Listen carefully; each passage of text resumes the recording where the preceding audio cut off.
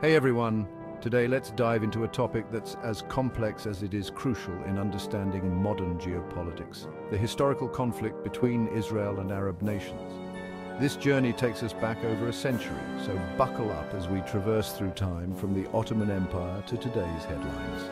Our story begins in the late 19th century, specifically in the late 1800s. During this era, the vast expanse of the Middle East was under the dominion of the Ottoman Empire. This was a time of relative peace, but underneath the calm, the seeds of national identities were starting to sprout among the Arab populations and the Jewish communities. Fast forward to World War I. The Great War brought profound changes as the crumbling Ottoman Empire sided with Germany. In the chaos of war, Britain saw an opportunity. The famous Balfour Declaration of 1917 promised a national home for the Jewish people in Palestine, a region predominantly inhabited by Arabs who had their aspirations for self-determination. The interwar period witnessed growing tensions. Jewish immigration increased, fueled by the horrors of anti-Semitism in Europe, most notably the rise of Nazism. Meanwhile, the Arab inhabitants of Palestine felt increasingly sidelined and threatened. This set the stage for conflict, as both groups laid historical claims to the land. By mid-20th century, the situation reached a boiling point. In 1948, following the end of British mandate in Palestine, Israel declared independence. This sparked the first in a series of Arab-Israeli wars. Neighboring Arab countries, refusing to accept a Jewish state, invaded. What ensued was a bitter and protracted conflict that reshaped the borders and the destinies of the region. The years that followed were marked by a series of wars.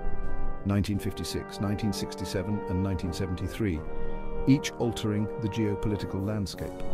The 1967 Six-Day War in particular was pivotal. Israel captured the Golan Heights, the West Bank, and Gaza Strip territories that are still contentious today.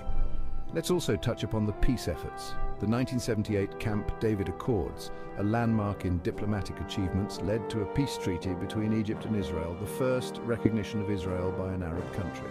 The 1990s saw the Oslo Accords, which brought hopes of a lasting peace through a two-state solution.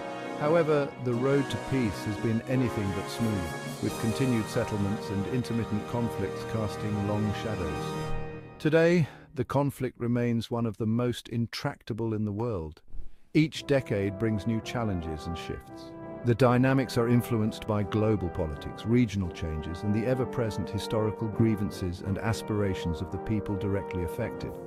Understanding this conflict requires a deep appreciation of its historical roots and the painful complexities involved.